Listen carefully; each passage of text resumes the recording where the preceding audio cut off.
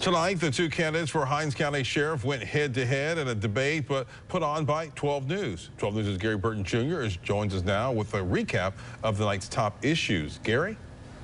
Interim Sheriff Marshann Crisler and Sheriff's Captain Tyree Jones talked about a number of topics, but the number one issue is no secret: crime. Now here's a look back at some key moments from tonight's debate. Marshann Crisler and Tyree Jones are hoping to gain your vote on Tuesday, November 23rd.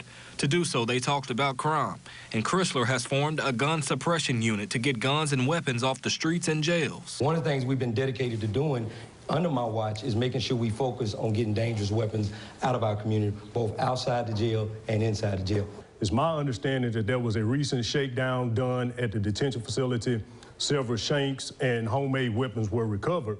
Was there anybody charged with it? If not, why? There should have been charges. That is a criminal charge. That is a felony charge that should be forwarded to the district attorney's office. Crisler says there were charges filed. Now, with hundreds of warrants in the county that needs to be served, to get them handled, Crisler says space to house inmates is the main concern. We already got a commitment, unanimous consent from the Board of Supervisors to build a new jail.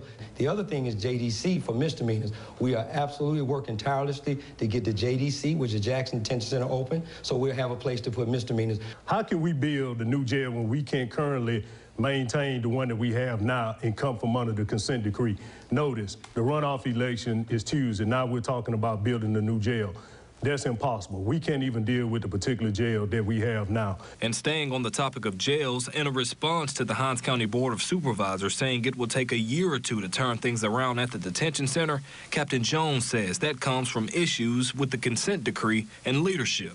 There was a jail walkout that the public doesn't know much information about, where there were only 3 detention officers left in the facility. That happened this past Saturday. Crisler claims Jones organized the walkout, but Jones strongly denies this allegation. Immediately, when I found out that employees had some issues and concerns that they did not want to report to duty, keeping in mind that people were still on their shift, that's why we have shifts, that I went down, addressed the issues, and they went back to work. So it wasn't, again, a coup, wasn't anything like a walkout, but I think my opponent attempted to make that a case. And the issues the employees had was with their pay.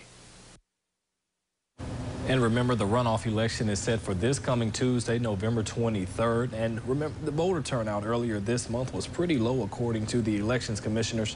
So be sure to go out and vote for who you think can make the change as Hinds County Sheriff. For 12 News, I'm Gary Burton Jr. Back to you.